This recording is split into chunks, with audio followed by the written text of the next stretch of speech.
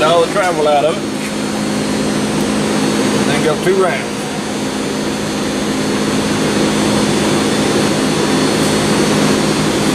Alright, you're good to go. This is where the adjustment for the tracking on this blade. You adjust this back to adjust the wheel blade that way.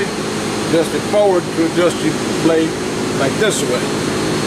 This bolt here is just to keep the wheel from rocking back and forth.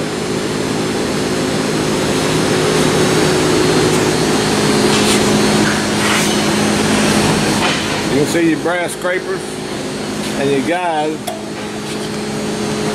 You can move your guide posts out to this notch for 8-inch wide material.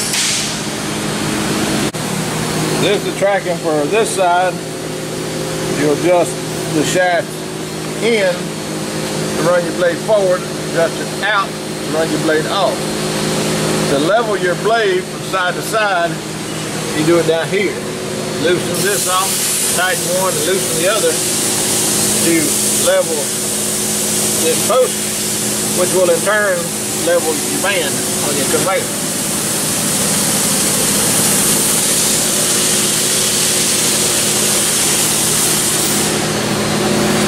This is the adjustment for your blade, for your belt tension. Loosen that nut, push this motor down to put more tension on your belt. This is your emergency stop. Pull this out to run. This valve adjusts the speed of the motor. This valve adjusts the speed of the conveyor.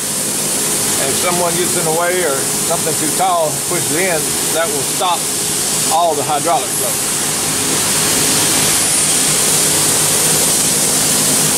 Alright.